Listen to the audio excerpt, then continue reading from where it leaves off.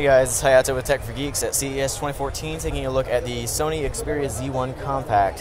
So obviously from the name, it is just a smaller version of the Xperia Z1, and they really mean that it's not like things like the HTC One Mini or the Galaxy S4 Mini. This is actually a real deal Sony Xperia Z1, just scaled down. So it's got all the same specifications, all the same power, just on a smaller display. This is a 4.3-inch 1280 by 720 HD display.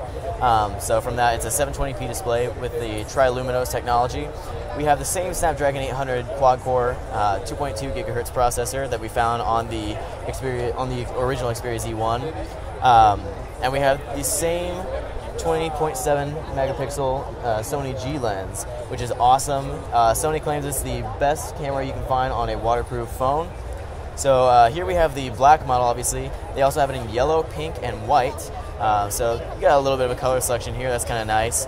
And it's running Sony's Android overlay skin on top of Android 4.3. So no KitKat yet. Hopefully that'll change soon. But it's a really great phone for the price, or rather for the size. We don't have pricing yet.